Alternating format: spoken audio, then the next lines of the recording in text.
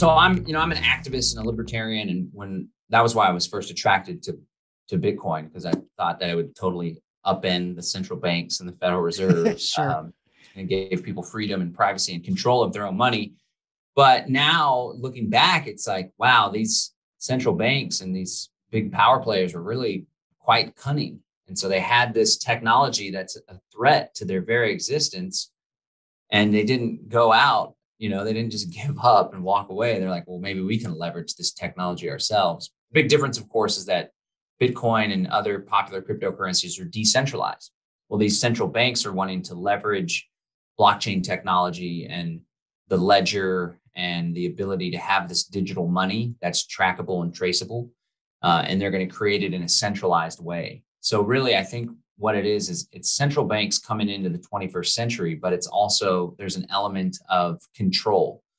So of course, China, many people are aware that the Chinese Communist Party has this social credit score system. Right. And whenever you have a central bank digital currency, eventually it'll probably be the only game in town as far as the status quo, mainstream money, right? And one thing that Brian Rose pointed out, no, it was actually Robert Kiyosaki. He's a quite the rebel himself as well, and he's really into cryptocurrency, which I think is cool. He's the guy that wrote Rich Dad Poor Dad. If folks aren't familiar, he was talking about when you have the central bank digital currencies, essentially it's going to do away with the whole need to have a bank in the first place, because you'll have this one house that issues everything, and there can be financial instruments like with decentralized finance. You can do cryptocurrency finances through a centralized source, the central bank digital currency. So I don't like it at all. And my hope is that there's enough free people out there that are like, well, you guys have your central bank, your Fed coin or your digital yuan or whatever.